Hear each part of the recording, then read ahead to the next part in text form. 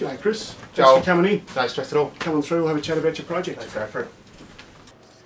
The engineer of any building project is the linchpin to creating a structure that will hold the test of time. To put it simply, architects and draftsmen draw their pretty pictures and engineers are responsible for making it stand up. So in simple terms, we say how big the steel beams have got to be, how thick the concrete slab's got to be, how deep it's got to be, where the columns and the posts go, all the essential things that make it stand up and create a structure. And it's this future timber, concrete and steel structure that, like any home, will come under decades of stress from Mother Nature. With the most severe and silent of these being the gradual yet ever-moving ground underneath it.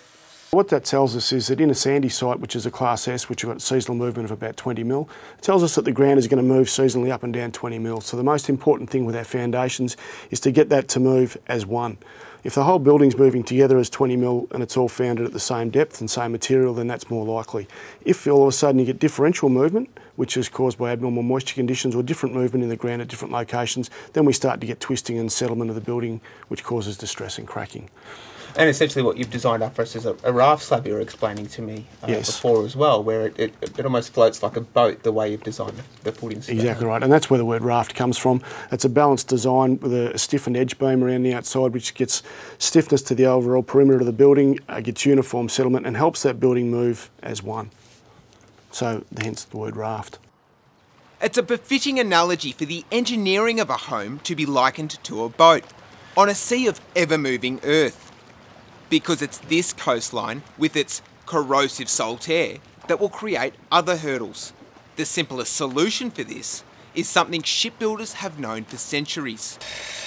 One of the better products in a coastal environment is some timber, some seasoned timber, which goes back to the old naval ships of the 1800s, where the timber actually performs better in that environment and seasons well over time.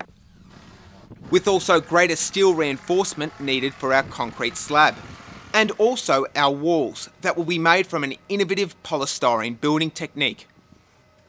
Concrete has its own requirements in this environment, coastal environment. It needs greater cover to Rio, and there's a few other things that you need to consider in the design just to protect the steel from rusting, because it is a fairly aggressive environment. For more information about this series, please visit www.toppropertytv.com.au.